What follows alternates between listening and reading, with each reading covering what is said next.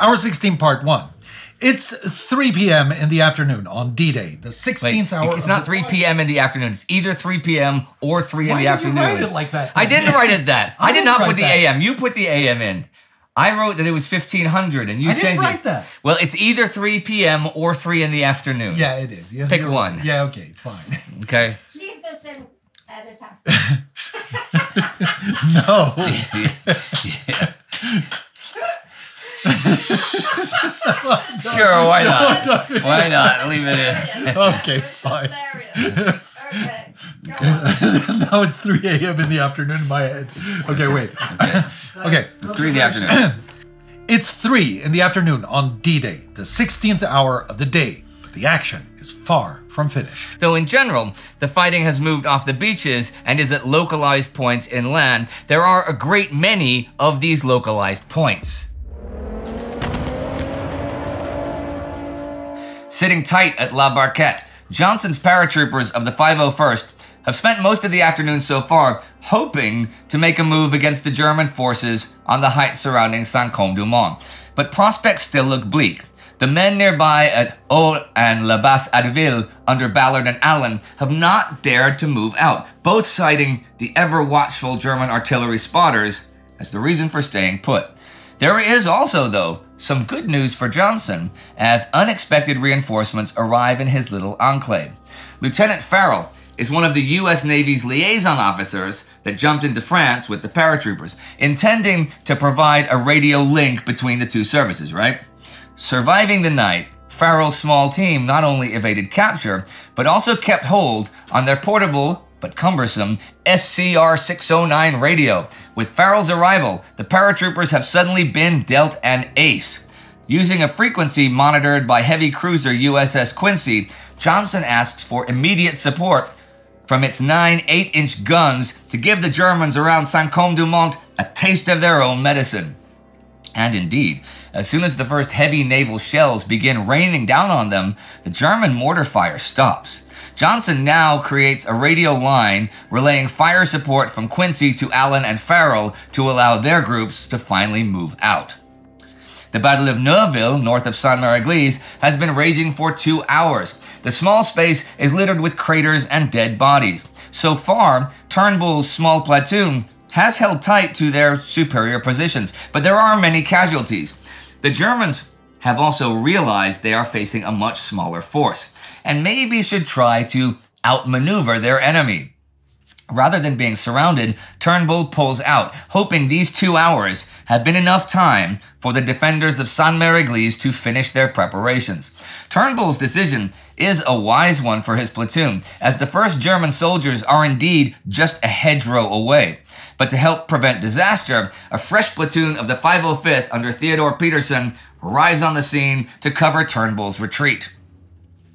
We set up a line of fire on Turnbull's left. All hell broke loose. The enemy, moving west down the road near a farmhouse to our immediate front, walked right into our hidden left flank, which was stretched out along our hedgerow. Corporal Burke, who had already won a Silver Star, and 3 or 4 riflemen held their fire until the enemy was within a few feet of them. Then they opened fire. The surprised enemy took off in every direction, losing a good number of men. With that, the whole platoon opened fire with everything it had. During all this havoc, a runner from Turnbull reported to me they had successfully withdrawn their platoon. Having accomplished our mission, we made a tactical withdrawal, firing as we left. Together, they withdraw down the west side of the road leading towards Neuville. Of the 43 men that had stayed with Turnbull, 27 of them are dead or seriously wounded. Most of the wounded men are captured as the Germans overrun the stragglers and their medics. Only a dozen of Turnbull's platoon, in fact, make it back to Saint-Mère-Église. There is a lot of talk and a lot of rumor and all about the airborne today, and it seems to me that some of it has maybe entered the realm of myth. But a lot of things also seem like, how can I ever know that this really happened or not, you know? I do know, but we can definitely figure out at least some of it by asking Paul Woodage.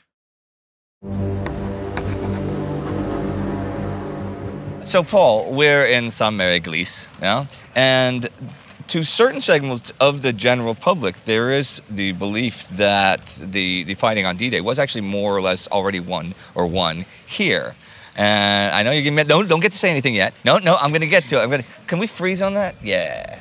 Okay, no, I understand you. You're dying to talk, and we're going to babble. You're going to, like always. But there's a symbol to many people of that, and that, of course, is the paratrooper that got hung up on the church, and they say, he pretended that he was dead, and maybe went deaf because of the bells and stuff, and he was there for hours, and that's sort of the symbol and stuff. And now you can either do myth-busting or myth. Either way, it doesn't mattering. Your choice. It's both, really, isn't it? Yeah. I can't say it didn't happen because you can't disprove a negative. Right. What I can say is there's very, very little evidence, contemporary wartime evidence, that ever occurred. Okay. Even before we get to that, what happened here was a tragic sideshow. So a couple of sticks, 2nd Battalion, 505th, navigation issues. They saw lights here because there was a building there on fire on D-Day that may or may not have been connected to the invasion. Flew across here, there's Germans standing in the square, and a couple of sticks of men tumbled out right where we're standing, and one or two of them landed on buildings and may or may not have landed on a church tower there, but a lot of these guys died. Their bodies were caught in trees around this square, and that was a sight that confronted some of the commanders when they arrived. But in the case of PFC John Steele himself, I'm just not sure it happened. If I'm pushed to kind of commit myself, I just don't think it ever happened. And there are certain bits of evidence we can use to kind of back that up. Okay. And the first one is it doesn't start being mentioned really until after The Longest Day book, and certainly the film came out. That's when it starts being mentioned. The French, the mayor, the people here start saying there was a guy in a church. It doesn't get mentioned before that. Second thing is there are aerial photos taken latter part of D-Day that do not clearly show a parachute on the church. So if there is a parachutist on the church, his parachute's still going to be that. Doesn't happen. And the kind of the smoking gun is the fact that the story hinges on John Steele being pulled up by two German sentries who may or may not have been in the church tower in the first place anyway, up over the ramparts and inside the church. Right. I've been up in that church tower, other people have been in that church tower. There is no way, there's no space big enough with the way it works out there to bring a guy from outside up in the tower and down through the ladder there. It's just impossible. So these are the kind of things we have that suggest it's but not. what if it's just a Santa Claus, like a symbol of Christmas? It's the symbol of the fantastic victory. It's yes. Well, this is the second part. It's even if it is true, and I don't think it is true, folks. But even if it is true, it doesn't matter.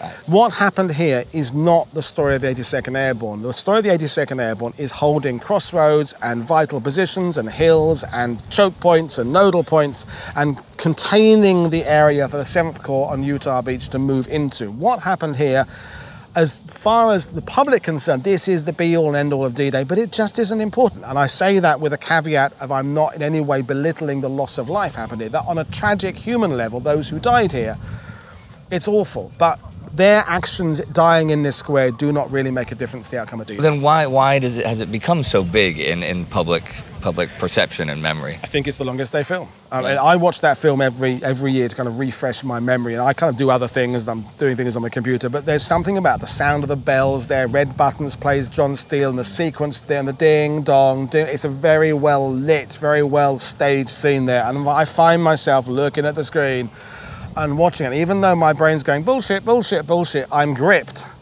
by the storytelling of that sequence there, and the paratrooper dropping his knife and being deaf from the sound of the bells. Even that silly bit is the bells had been sounding on that church tower earlier when the fire had broken out as an alert to the fire department and the locals that we need you in the square to deal with this situation. There wasn't some French person still on that bell tower an hour later when they're out there fighting the fire. The need for sounding the bells has passed. So when he claimed, and people said of him, John Steele, oh, he was deaf through the bells, they weren't sounding when he was there, I don't think. So that bit doesn't make sense either. And where like, the person, John Steele, he should have been easy enough to find to corroborate. Yeah, well, yes. And this is where, in case there's any relatives of John Steele watching, I don't want to kind of talk negatively about the guy, but he was single. And one version of the story is there was a 505th reunion sometime in the 50s. At the time, Cornelius Ryan was writing Longest Day, and at this reunion, someone almost like James Gavin stands up and says, this is going to be a real major part of this book that may end up being a movie. We want someone to volunteer to be the guy who landed on a church tower because we feel this is going to be a really part of it. And John Steele said, I'll do it, and kind of volunteered to be that guy. So that's another story. But he himself died of lung cancer in 1967, I think. So he'd come here and become a folk hero. Yeah. And at that point there, I don't think, even if it, you know, he's buoyed along by the fame he's got and the fact that suddenly he's a nobody and he's now a somebody. So I think if he'd lived longer, I think people have started to ask him serious questions. And I think he'd have tripped himself up with his answers, or not, because it may have happened. And I can't say it didn't happen. I'm just saying there's very little evidence to support it did happen. Okay, I know we're going to hear a lot of stuff about that in the comments, which I'm looking forward to. Yeah, no, I'll read them as well. You know, and it is, as you said there, it's an iconic image of D-Day, but I'm not convinced it happened, and it certainly isn't important. It's not important to what actually did happen. But it led to other things. It led to then people felt the need. Other paratroopers who landed here felt the need later on to reference the church tower, and because someone would say to them in an interview, would say, did you see the parachute on the church? And they would say yes, which for me as a historian is not the way to frame the question. It would be, the best way to ask a veteran is, when you went through Santa Maria Glees, was there anything else there notable that you remember? Yeah. But when they said, did you see the parachute? It's a loaded question. Yeah, okay. And so we say, I think, yeah. Look, I see it today. And especially, they've seen the movie. By then, they've all seen the movie, so now they're thinking, that was the movie with John Wayne, and it becomes a fact. And the fact that every day tour buses come here by their dozen, and all talk about that, and click, click, click, click, click. It's a story that won't go away. Even if this channel reaches many, many people, this story won't go away because of this.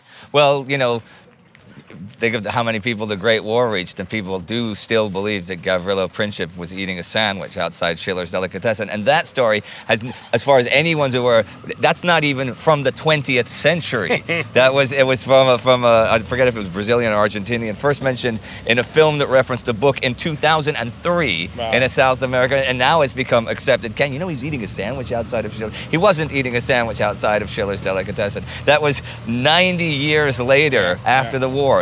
That began to become, so no, I don't think this is going to disappear. No, and but the point is, let's go and do something more interesting where stuff that happened really was important. All right, let's hit it.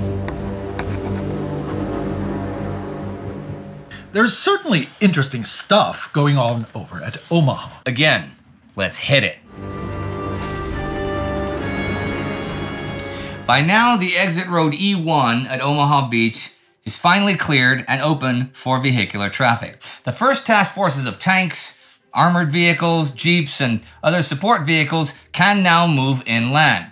Enemy small arms fire is also subsiding here, with more than 5,000 men of the 1st and 29th Divisions prowling the bluffs.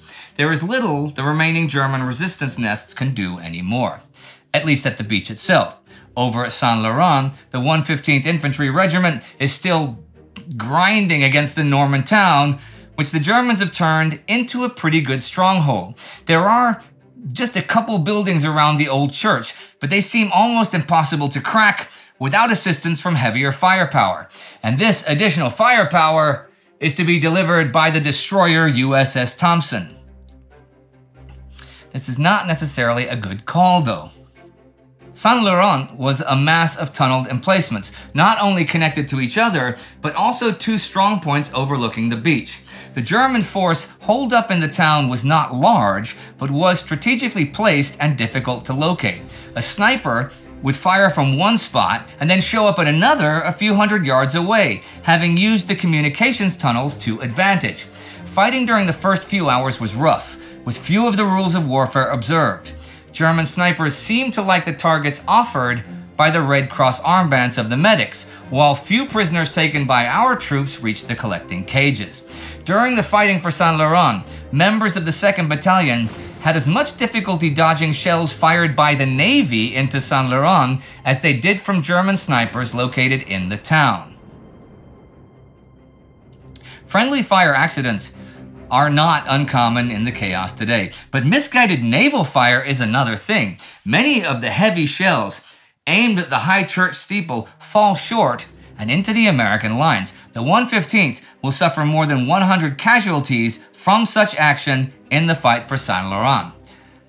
In general, though, the more the Americans begin moving inland, the more they realize that the Atlantic Wall has barely any defense in depth. Sure, there are still several strong pockets of German resistance, especially around the Colville and Les Moulins draws, but with Virville and Le Grand Hameau in American hands, and Colville and Saint-Laurent challenged, it seems highly unlikely that the Germans, even with reinforcements, can push them back towards the beach anytime soon. Now from his command post at exit E3, General Kota begins directing the efforts of 29th Division's engineers.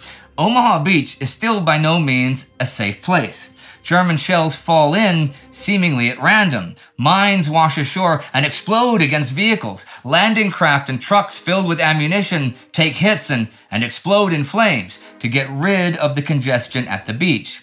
They have to finally blow up those walls at the draws.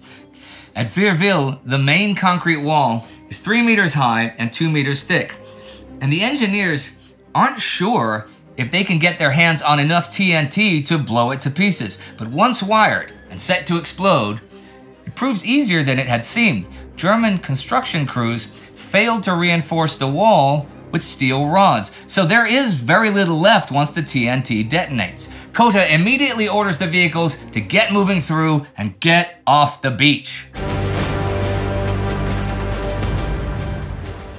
The 2nd East Yorks have been preparing to attack the strong point they call Daimler, WN12. Unlike Seoul, which they took this morning, Daimler is a pretty substantial defense point. It's not only protected by minefields, it's got 4 155mm howitzers in concrete bunkers, 2 flak guns, and 6 machine guns.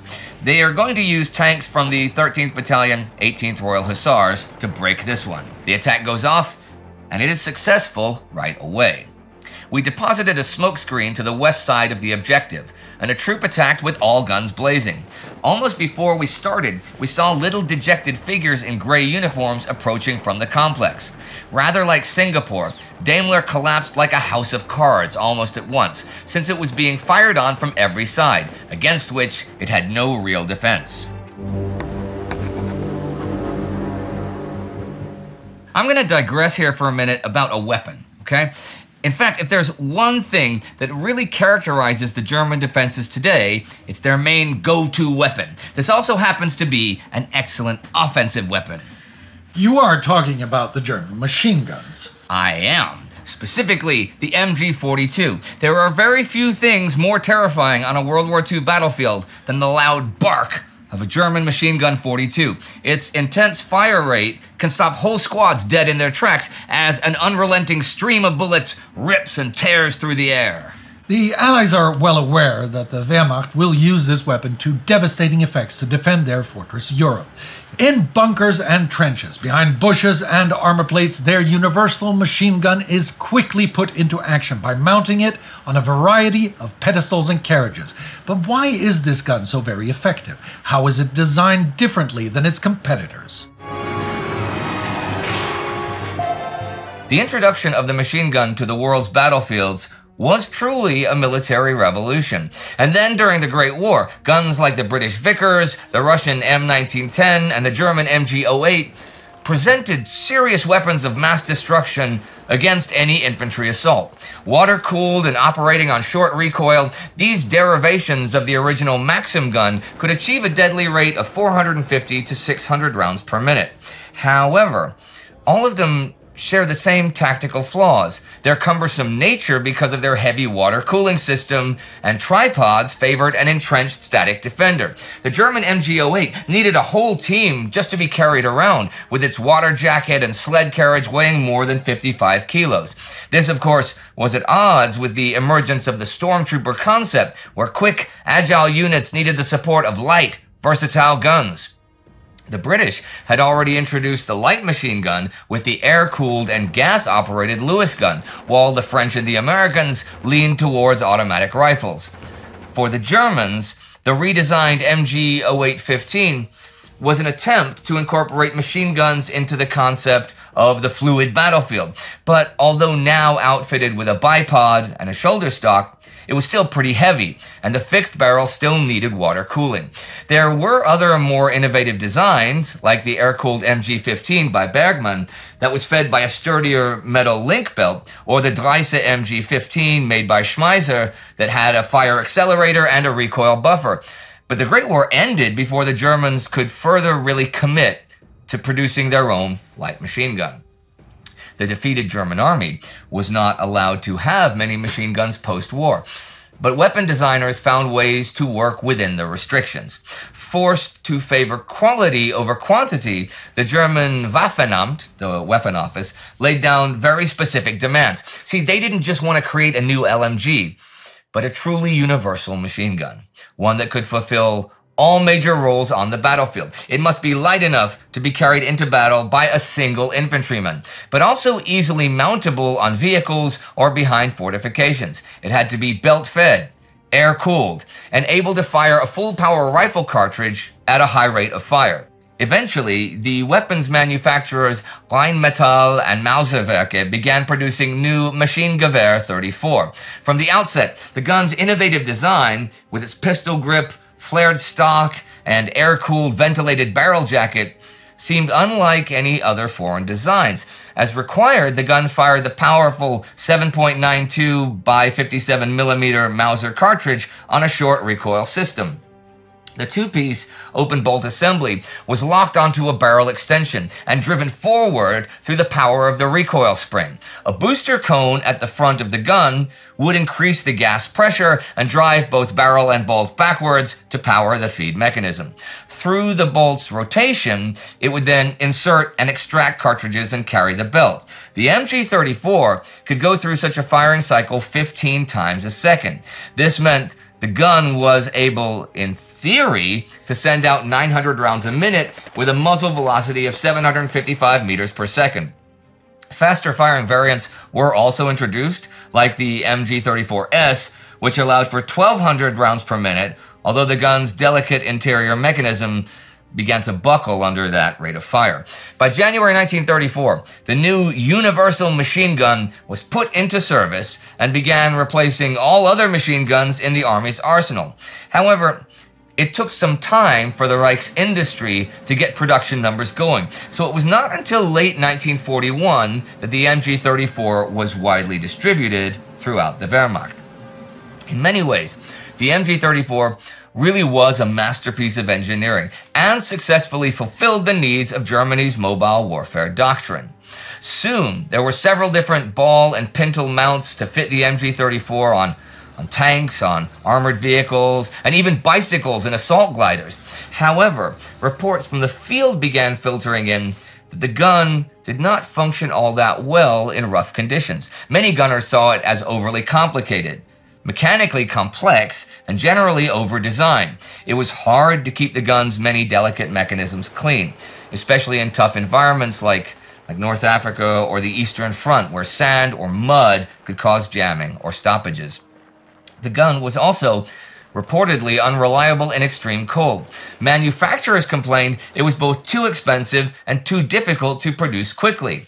Many of the additional features seemed pretty unnecessary too. Like some of the earlier versions even had a switch that could adjust the rate of fire between 600 RPM and 1000 RPM. Or to select semi-fire, the gunner would press just the upper part of the trigger and for full auto, the lower part. There was even a reversible feed tray that could be switched for left or right-handed feeding. This was neat for an elite cadre of thousands of soldiers, but not for an army of millions.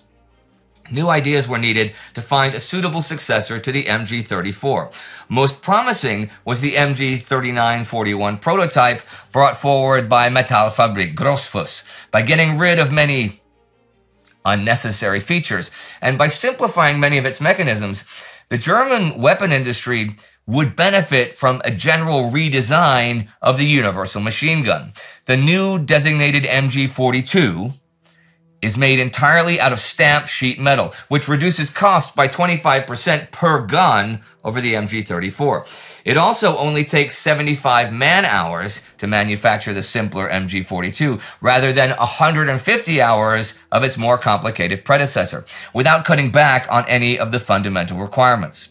After some testing and redefining, Adolf Hitler personally approves the mass adoption of the new gun in all branches of the Wehrmacht services. But the MG42's new design goes much further than just reducing the production costs. Grossfuss has designed it with a new roller-locked bolt mechanism that increases the firing rate of the machine gun to 1,200 rounds per minute. Depending on the bolt, this rate can be boosted to 1,600. It also keeps the standard 7.92 by 57 millimeter Mauser caliber, which at the high muzzle velocity of 755 meters per second can easily penetrate light cover and thin armor plates. Operating the gun is still fairly simple as well. The gunner opens the top cover and places the first round of the belt against the cartridge stopper on the feed tray. For ambushes, it's also possible to drag the belt straight through the feed block to avoid the ominous clicking sound of closing the top cover. Then the gunner grips the cocking handle, draws it back with considerable strength, only to push the bolt forward again to chamber the first round. Pulling the trigger releases the bolt through the power of the strained recoil spring inside the stock. Then the bolt surges forward, beginning the firing cycle, while the feeding mechanism drags the belt through the cartridge chamber. Engaged, the MG42 kicks like a mule, and with its aggressive recoil, it is difficult for an inexperienced recruit to keep the gun on track, let alone to hit a target. The gunner will have to dig his boots into the ground while using the strength of his elbows and shoulders to keep the gun pressing against the bipod. Otherwise, the muzzle will pull away from the target after the first shot. The main benefits of the super high rate of fire mean that a trained gunner can deliver and maintain sudden barrages of intense fire onto a targeted area. Yet, this also makes the MG42 a hungry beast. On full auto only, its ammunition expenditure can quickly become a problem in the field. And indeed, the best results are obtained by releasing small bursts of fire. Squeezing the trigger for 5 to 7 rounds is considered enough to destroy a single target. This is still extremely fast, as that trained gunner can release 22 such bursts within a minute, expending more than 150 rounds. Another important decision overhaul is the quick barrel change mechanism. The high rate of fire means the gun's barrel overheats very quickly. Each bullet is propelled with an explosive charge that leaves enormous heat behind. According to the manual, a barrel should be changed after 250 rounds of rapid bursts, but usually a barrel was able to withstand around 400 rounds before the danger of malfunction. The MG42's design makes that change very easy. The gunner, or his assistant, simply pushes open the barrel change door on the right side, which makes the barrel pop out on its own. Very thick gloves are necessary, and each gunner is issued a cloth made out of asbestos to drag out the white-hot barrel. But then they just slide in a new barrel, shut the door, and the gun's ready to go. An experienced team can make this change in a matter of seconds. Reloading and changing the barrel are, of course, the most vulnerable moments, but not just for the gunner. See, for the German army, the power of the machine gun has become front and center for both their offensive and defensive tactics. Keeping the gun alive means keeping the squad alive. If it is silenced, either through enemy action or a lack of ammo or replacement barrels, then the attack will fail, or their lines will be overrun. So training concentrates foremost on ammunition discipline, as well as preventing, recognizing, and correcting stoppages. It is emphasized that proper maintenance in and outside of battle decides over life or death, and every German soldier must be familiar with the MG34's and MG42's mechanics. But although every recruit is schooled in firing and maintenance, only a certain type of man is chosen to become the designated Richtschütze.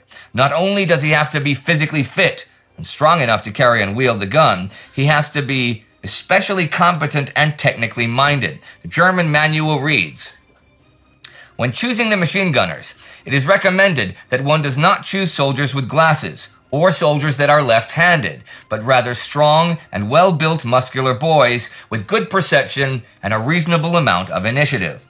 Future machine gunners undergo 2 main training courses. The first concentrates on using the MG42 as an LMG on its bipod, lessons on how to move on the battlefield, as well as tactical exercise and technical studies follow.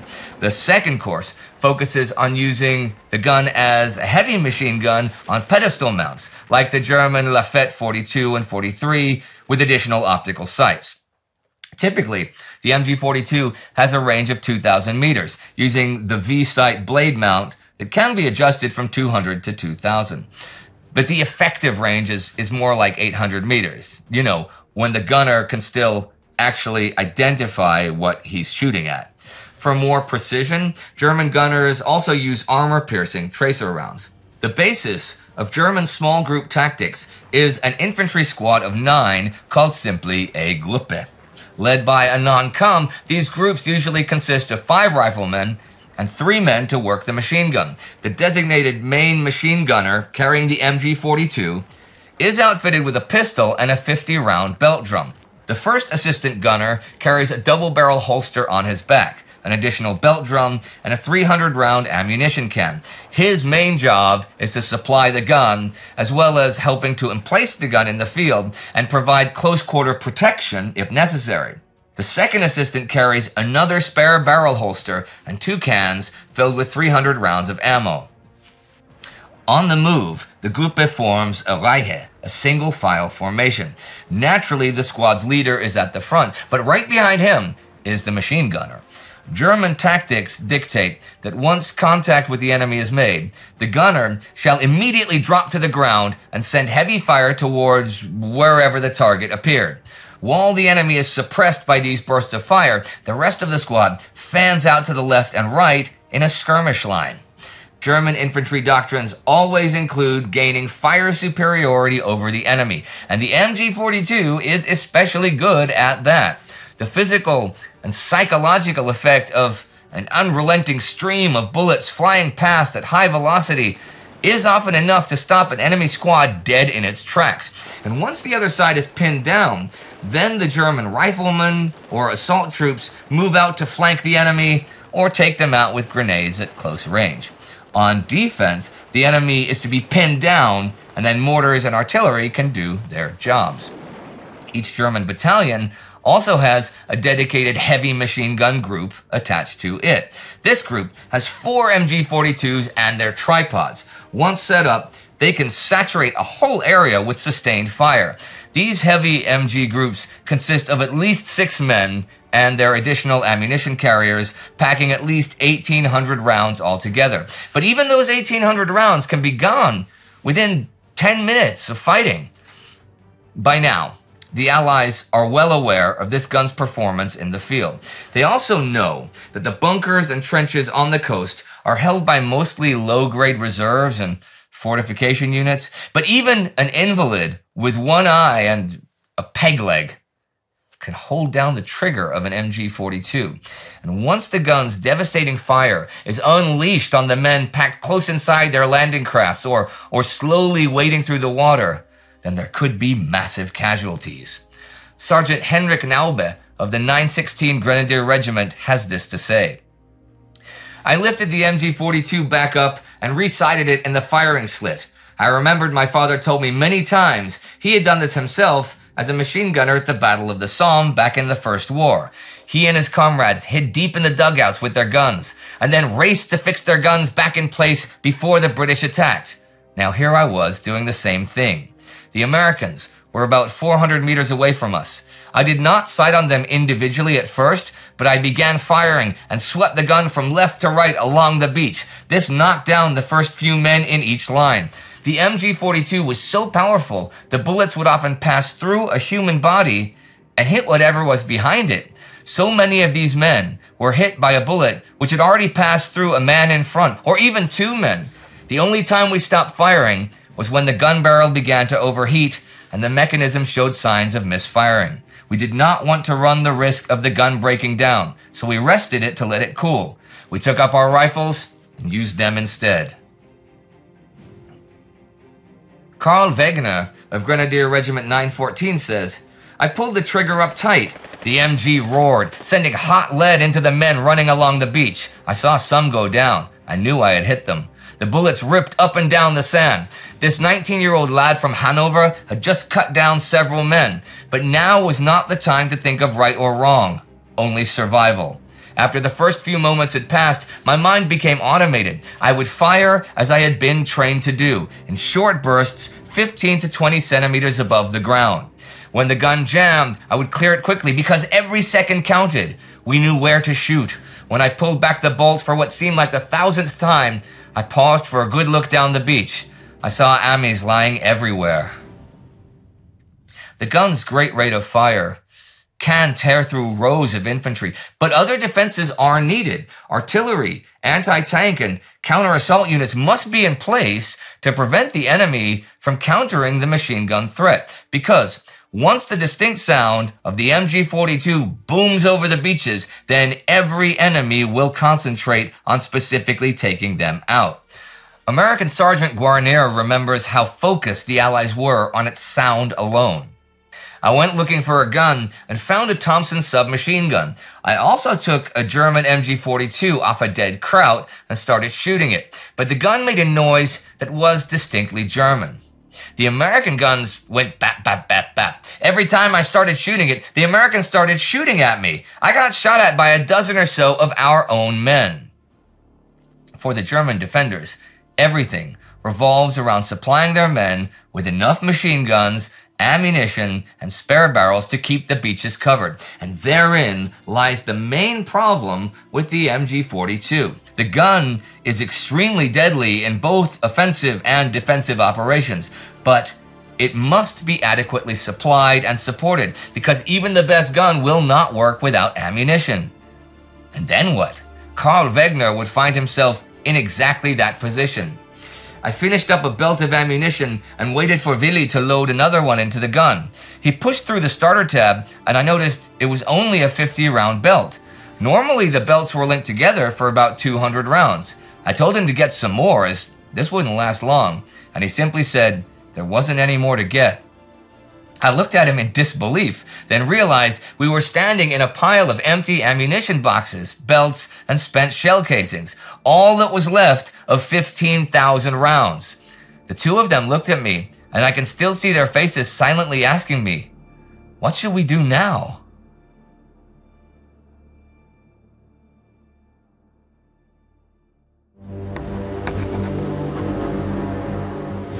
That's a pretty heavy situation in which to find yourself. It sure is.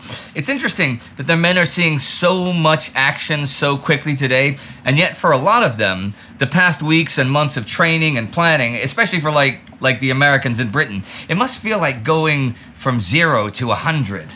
I wouldn't quite say that. See, by May 1944, over 1.5 million Americans are stationed in the United Kingdom, right?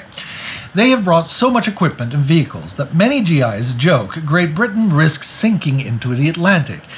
And the only thing keeping it afloat is the barrage balloons floating above. But they aren't just waiting around. That's not at all true. They've been in training hard, week in and week out. The 29th Division has been garrisoned in Britain since October 1942. There is no specific mission to prepare for when they arrive, so the training is often experimental. As one officer will recall, there was only a vague idea of what we were supposed to do. At first, it was all conducted on land, using homemade mock-ups of landing craft. Dartmoor was probably as good a place for this as any, for it seemed afloat with rain.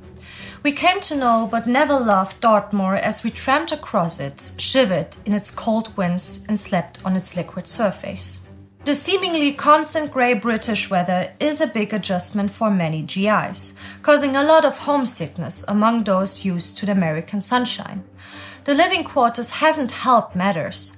From May 1943, most of the 29th are encamped in the southwest of England.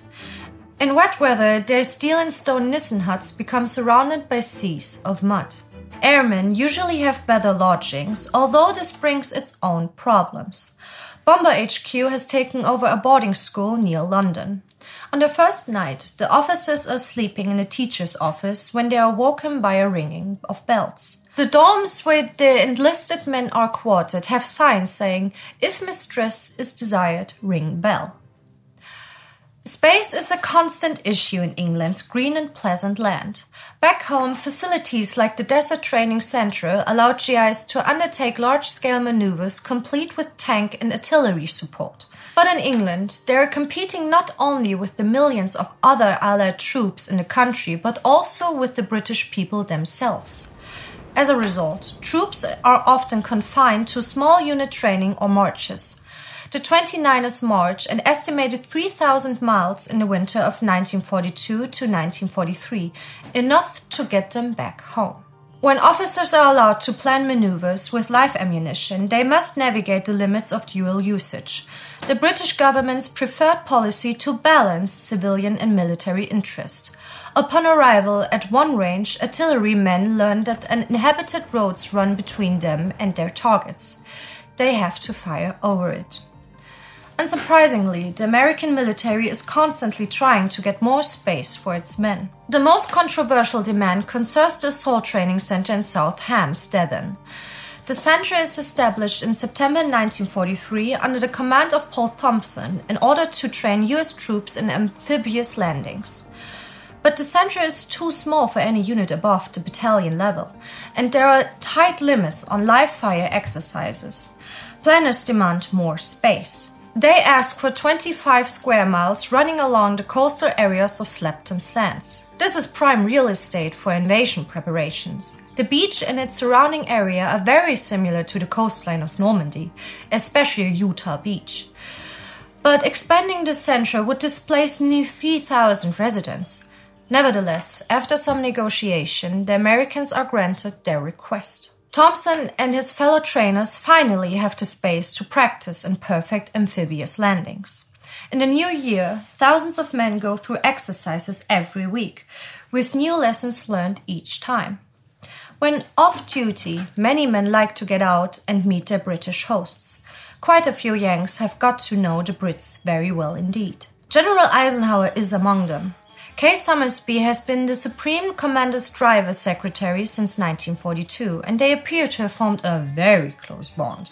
So much so that when on home leave in January 1944, Ike keeps calling his real wife Kay. The relationship has never become sexual, though.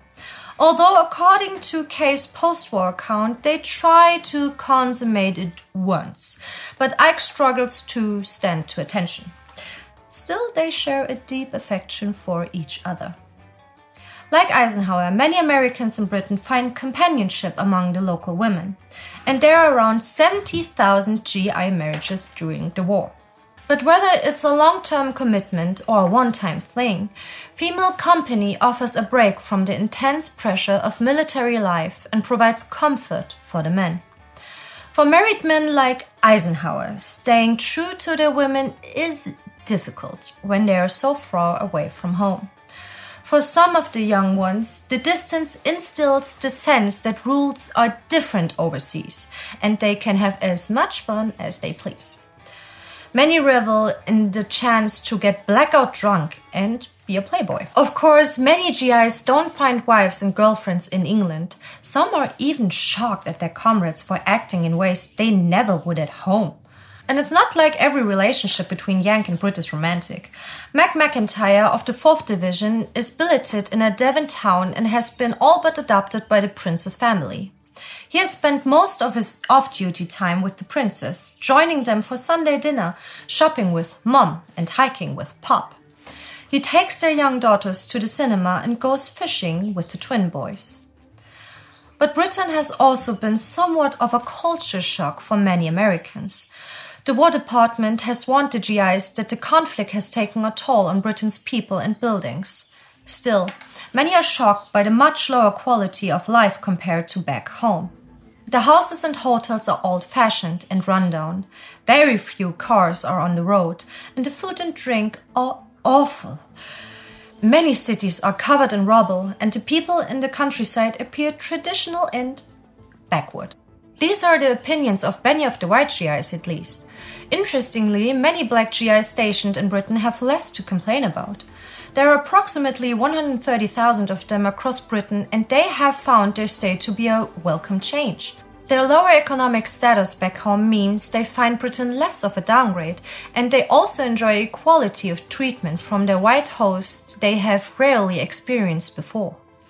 Many British hosts are confused by the strict racial lines drawn by their American guest. But the GIs are also surprised by aspects of British society. Many are taken aback at how rigid the class system is.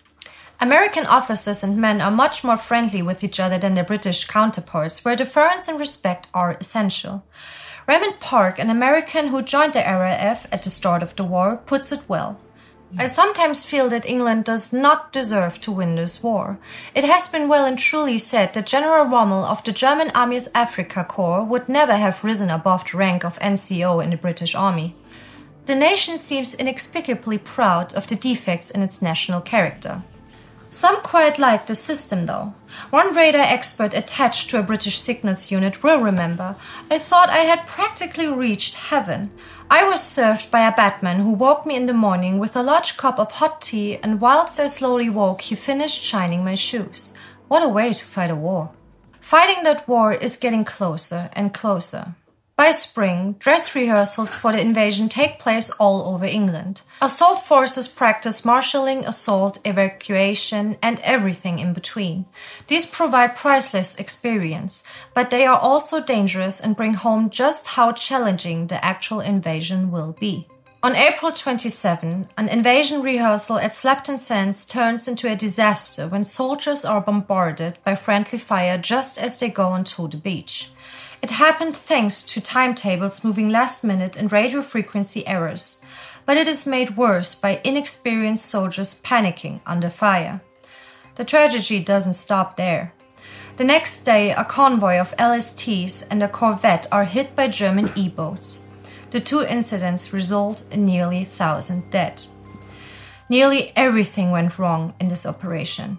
It may have taught the commanders lessons that will save lives during the real thing, but it has also made them doubt the quality of the troops. General Eisenhower's aide, Harry Butcher, complains of the absence of toughness and alertness of the young American officers, whom I saw on this trip.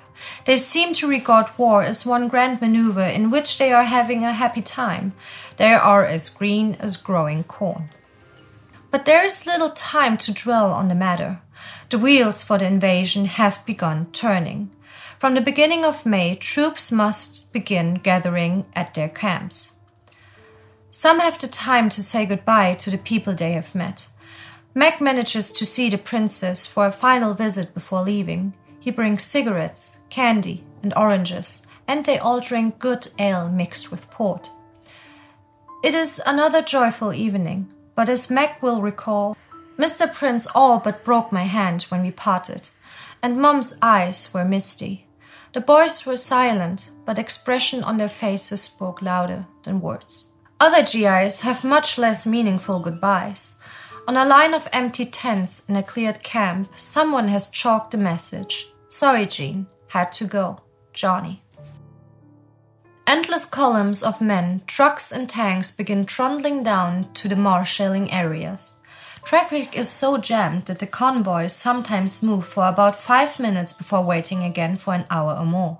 When they finally arrive, the men begin to realize what lies in store for them. They are issued seasickness pills, condoms, life belts, and French francs. They all receive a new weapon and new uniforms. This clothing stinks because it has been washed with a chemical to counter poison gas. The menu options are excellent though. All you can eat fresh eggs, fried chicken, and white bread. As one man from the 101st will recall, the realization that we were being fattened up for slaughter didn't stop us from going back for seconds. By the end of May, all the marshalling camps are sealed off. MPs and English soldiers patrol the boundaries, and there is no contact with the outside world. The briefings are next where the officers and then their men learn of their new objectives. Next is the order for embarkation. Once again, vast columns of vehicles and men stream down English lanes. It is during these massive migrations of men that we see the warm feelings shared between Brit and Yank. GIs throw gum and small change to children. Women come out of their homes offering tea and scones to men on halted convoys.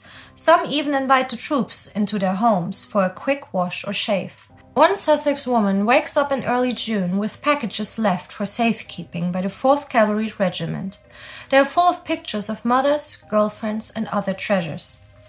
The men know, or at least have a good idea of what lies in store for them. On June 5th, General Leland Hobbs gives some advice to those in the 30th Division. War is a series of 3 things. Remember it. Long, hard waits. Just waiting. Relatively short, hot fighting. And quite short, pleasant rest. That is the cycle. That is the way it goes. Wait, fight, rest. Fight, wait. And around it goes. The waiting is now nearly over. H hour is around the corner. Well, it's no longer around the corner, it's actually past. Andy, you know what I'm wondering about? What are you wondering about? We've heard speeches from Eisenhower and Churchill and heard from Hitler, but I'm wondering, with Charles de Gaulle soon to make a speech to the people of France, well, to the world, and with plenty of tension and disagreement in the various high commands, how the command situation is among those whose land is actually being invaded this day, the French. There's plenty of tension and disagreement in the various high commands, as we've seen. But we haven't really looked at the command situation among those whose land is actually being invaded this day, the French. Relations between the French and the British and Americans have ebbed and flowed over the months. The central issue has been repeatedly whether or not the Allies would grant governmental recognition to the organizations of the Free French. The French have had the Committee of National Liberation, the CFLN, since June last year. And it was for a while led by Henri Giraud and Charles de Gaulle, though Giraud was basically put out to pasture not that long ago. Giraud had been mainly focused on military stuff, and de Gaulle more on politics. Or maybe I should say entirely on politics. As you heard from Spartacus earlier, the French efforts inside France, including the CFLN's real influence, were pretty much out of order until January this year. It was only after the difficult meeting between Churchill and de Gaulle in Morocco in January that things began coming together. Even then, the incredibly complex political infighting and power play among the French leadership continues to stand in the way of clear and concise action. Spartacus has and will talk more about that in other parts of today's coverage. Back to the geopolitical and military effects. The efforts of de Gaulle and the CFLN were directed at restoring France to her former greatness. In their view, this could best be achieved by an independent French contribution to the defeat of Nazi Germany. The formation of a Provisional National Assembly in November 1943 and the proclamation of a provisional French government a few days before the invasion were also intended as early markers of France's claim to sovereignty. Thing is, the British and Americans aren't that keen on officially recognizing the Free French. I mean, they were not actually elected, and that sticks with Roosevelt. He's not sure that they would be elected if they held elections, and he wants to hold off on French politics until that can happen. As for Charles de Gaulle, Roosevelt sees him as a potential dictator. In fact, by this time, Roosevelt is so sick of French politics that he wants to change the post-war occupation plans of Germany so that the US has the northern zone and is supplied through Holland and not France. He absolutely does not want to have US troops stationed in France. But he is a bit blind, though, and doesn't see what de Gaulle is trying to accomplish, holding together all the various French factions to save France from complete chaos or even civil war after this war, which does, by necessity, take a firm hand.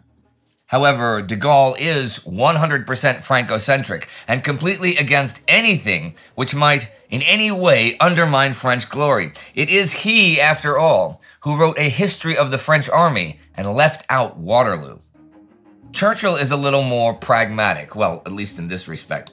He's also been trying to get Roosevelt to soften his stance, but Roosevelt absolutely will not officially recognize de Gaulle's government as the legitimate French government, and repeatedly says firmly that the Allies are not invading France to put Charles de Gaulle in power. He also will not request a meeting with de Gaulle because that would kind of recognize him as France's leader. But obviously, come liberation, it will take time to organize elections. So the Allied military would otherwise have to administer the liberated territories, right? To Charles de Gaulle, this is just changing one army of occupation for another one. So Eisenhower, as Supreme Commander of the Allied Armed Forces, is in a tricky position. Of course, he wants to use any and all French who want to fight the Axis occupiers. He wants French liaison officers working with Allied staffs. He wants support ops by the resistance.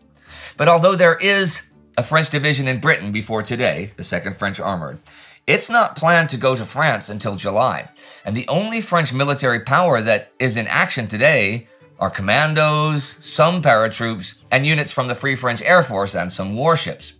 Thing is, de Gaulle has been commander-in-chief of French forces since April. They are to be subordinated to overall Allied command. Well, that was the idea. But with Washington not wanting to recognize de Gaulle's government, the combined chiefs of staff, who have promised to tell de Gaulle their plans, want to have talks only with French military personnel and not any government-level people. This, as you may imagine, sits rather poorly with the French. So even by today, there is no formal agreement subordinating the French troops to other Allied commanders. Roosevelt has also forbidden Eisenhower from having any contact with the CFLN, and Eisenhower is only to work with Pierre Koenig, who commands the French invasion forces in Britain and is de Gaulle's military rep. But Eisenhower is not to tell him details of the invasion, which pisses off Koenig, since French units are to be used in the invasion, as is the resistance. The Allies do need to brief de Gaulle about D-Day, and Churchill shrewdly points out that it's kind of hard to cut the French out of the liberation of France. But once de Gaulle is in Britain, whenever that happens, he would have to stay there until after the landings are made because of security concerns. And these are very valid. The French codes are so bad, in fact, that an SOE guy goes to their offices in London and tells them to encode any messages they like, and then he breaks the codes right in front of them. The French command is then not allowed to use radios, only secure landlines. You know, I said French liaison officers would work with Allied units. Well, there are a lot of them ready for the task, enough for one for each unit even, which is what Koenig wants. But without their duties being clearly detailed, and without any agreement on post-war France, de Gaulle cancels the whole liaison thing. This not only messes with all the administrative agreements for civil affairs post-liberation that the British and Americans have managed to make with the French, but also really pisses off Churchill and Roosevelt in the process. Those admin plans were pretty agreeable to all three nations. The general aims were largely uncontroversial. All parties wanted to facilitate the pursuit of military operations by establishing orderly conditions in the hinterland, relieve the distress of the population in plundered, war-torn areas, remove collaborators from administrative office, and restore a functioning democracy as soon as possible. And to do this, Roosevelt has allowed military commanders to settle military and civil issues with the CFLN even, as long as it stops short of official recognition. The CFLN, though, has been busy setting up to transfer the running of liberated areas to French control as soon as they are liberated, so as to prevent any establishment of a military government. They've really been at it, not only choosing people to fill various city officers, but getting ready to restart the judicial, the legal systems, the press, and even what to do with POWs and, of course, collaborators. There was at least some cooperation between the British and Americans and the CFLN until around 6 weeks ago. See, that's when the British started total censorship of all correspondence between people in Britain and those outside. American and Soviet officials, and even Polish government officials, could still do it, but not the French. The CFLN has a real problem with this, despite the security concerns I mentioned earlier, and decides they're just not going to work with the Allies anymore. So, de Gaulle finally comes to London. The British and Americans really want to tell him when and where Operation Neptune is going to happen. And they're pretty certain he's going to be mortally offended if they don't, right? He arrives in London June 4th, 2 days ago, although he almost refuses to go because Roosevelt will not meet with him about civilian government issues. When he gets to London, he gets very angry because Churchill won't either, and he explodes when he sees Allied currency issued to the troops for after the invasion, which his government damn sure does not recognize. But the currency is because the British and Americans are to work together, and they quite simply have to have something their forces can work with. And Churchill then tells de Gaulle clearly that any time he has to choose between de Gaulle and Roosevelt, he chooses Roosevelt. Well, they calm him down eventually, and then Churchill and Eisenhower tell him the invasion plans. And then Eisenhower gives him the speech that he is to read to the French people today on D-Day, and it says to obey Allied command until the French people can choose their next government. You can imagine this does not sit well with de Gaulle. In fact, de Gaulle just rejects that out of hand because the speech makes no mention of his provisional government's role after liberation. So they say, fine, write your own speech, but give it to the French at the end of this day. As for the resistance leaders, they are not informed about the operational plans at all, not the date, not the place. But they do sort of put de and de together from BBC messages and have at least a general idea. And de Gaulle has at least gotten permission to integrate resistance cells into the regular Free French forces to support Overlord as regional cells are liberated. They will be organized under Koenig's command. This is all post today, assuming success and continued success.